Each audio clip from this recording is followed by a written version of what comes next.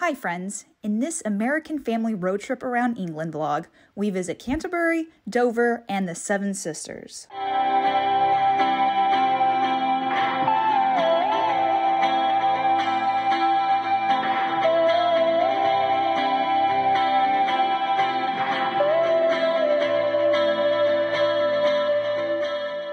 Ever since we came to England, one of Jeff's biggest bucket list items was to take a trip to Canterbury. Lately, we've been visiting a lot of medieval cathedrals, and Canterbury is known for having one of the oldest churches in England still in use. But for me, one of the first things I read in advanced English class in high school was the Canterbury Tales by Geoffrey Chaucer, which, aside from the cathedral, is another big reason people want to visit this city. The Canterbury Tales was written in the late 1300s during the last decade of Chaucer's life. It is a collection of 24 stories narrated by a group of pilgrims who are traveling to Canterbury to visit the shrine of Thomas Becket.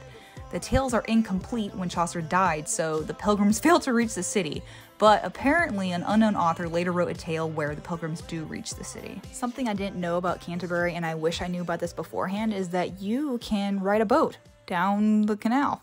I hope you guys are in the mood for a history lesson because I learned a lot about this cathedral. So the cathedral was founded in the year 597, shortly after a monk named Augustine of Canterbury was sent here by Pope Gregory I as a missionary.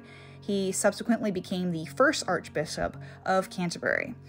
Now, a disturbing fun fact about the cathedral is that throughout its history, 5 archbishops were brutally murdered. Supposedly, after the murder of Archbishop Thomas Becket in 1170, miracles were reported. The cathedral was built by the Normans. They used white stone that was imported from France, but there was a fire in 1070 and the cathedral was rebuilt using French limestone imported by William the Conqueror. Now, this isn't the first time that the cathedral has escaped fire. The cathedral was almost burnt down in 1174 by some envious monks, and it survived 2 bombings during World War II. Canterbury was designated a UNESCO World Heritage Site in 1988.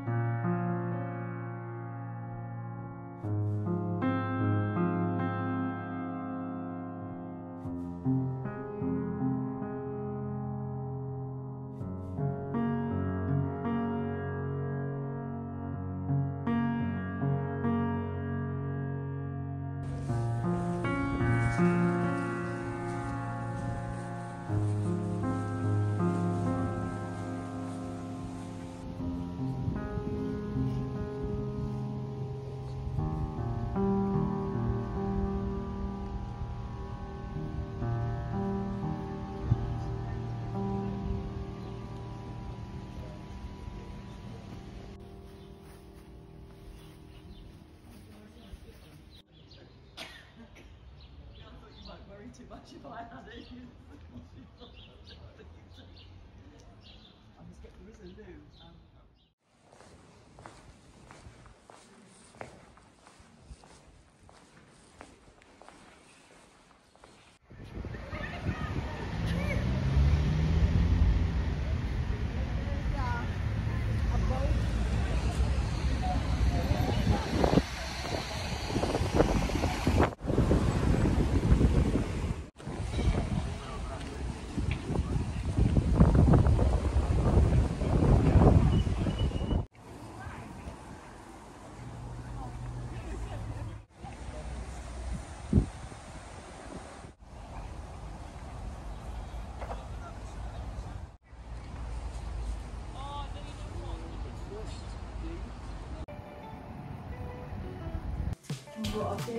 So we got some bunk beds,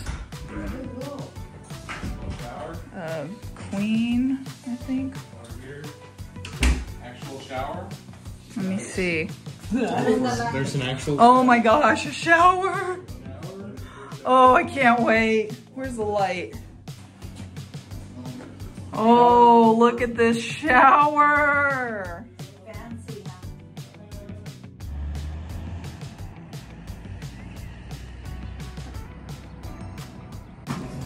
I can taste the hot already.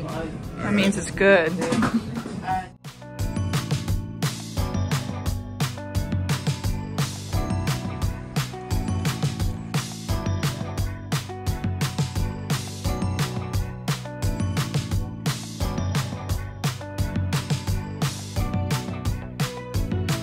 If you stay the night at the inn, the cost of breakfast is included.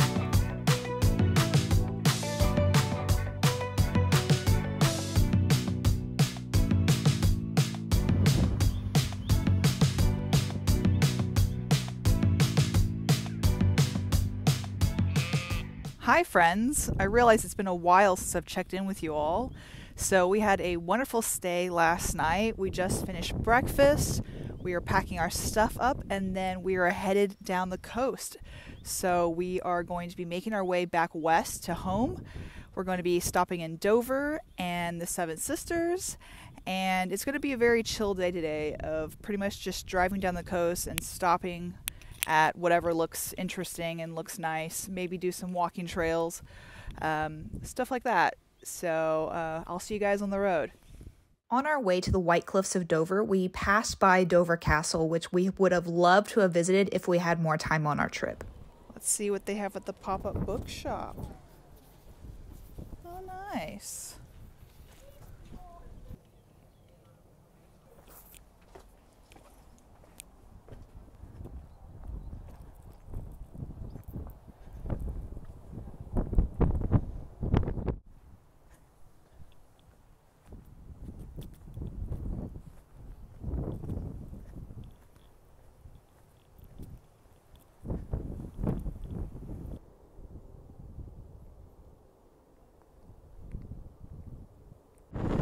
We're parked right in the front of the visitor center, so we're trying to now find a good view to see Dover Castle.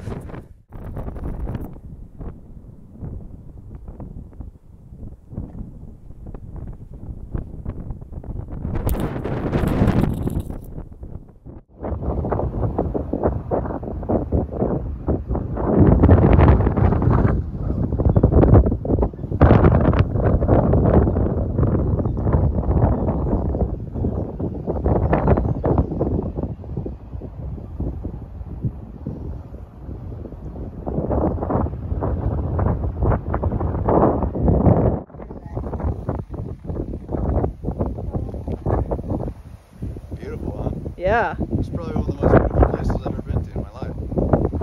We say that about a lot of places, but it's true.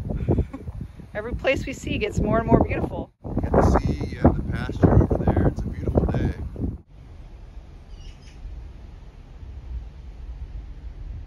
like she's trying to start a fire. After visiting the White Cliffs, we started making our way to the Seven Sisters. But first we made a stop at the Battle of Britain Memorial. My dad is a 30-year U.S. Navy veteran, so all military history fascinates him. From this spot in June 1940, you would have seen Britain entering its darkest hour. The sea swarmed with hundreds of ships ferrying 300,000 British troops from the French coast at Dunkirk back to Dover. Ever since Winston Churchill described the British aircrew fighting the Battle of Britain as so few, the description has symbolized the enormity of their achievement. Almost 20% lost their lives and many more were horrifically injured. They are individually remembered on the memorial wall at this site.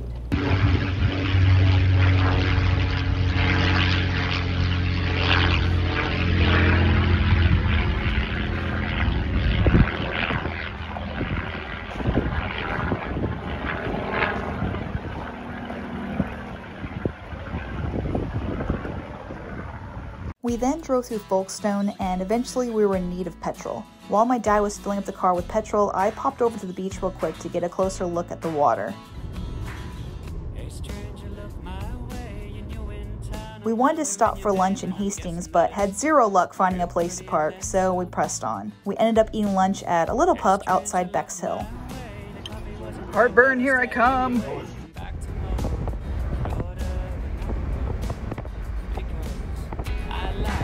Everything about you. I like everything about you. Yes, I do. Look at that. So we've been here for 5 minutes, and I can confirm that the Seven Sisters is better than the Cliffs of Dover. So if you only have time for one of them, go to the Seven Sisters. All of them are going to stay behind because they had big lunches, so I'm going by myself up the hill. Let's go. Ah, I see FOMO has gotten the best of them. They're following me now.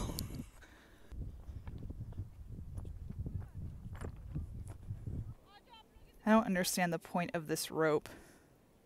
Like, obviously it's not keeping people out, but also they put benches right there. So what is the point of this? It's a lot warmer up here than I was expecting.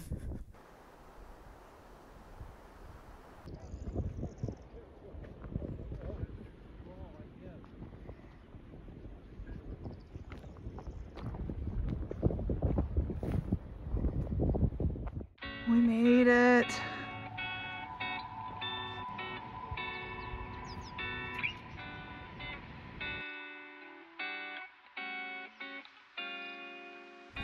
So there's where we just came from, and now let's go down.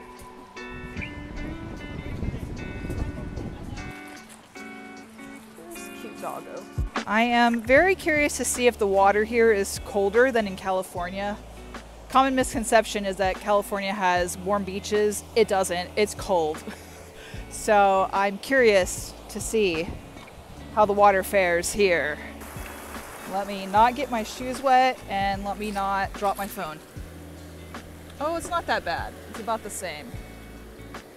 It's about the same as Morro Bay or Pismo.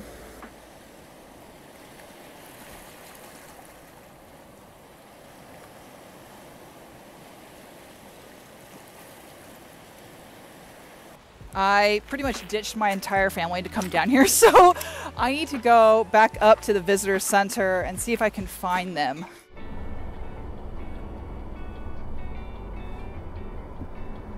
Oh, we're back! We're back! We're home!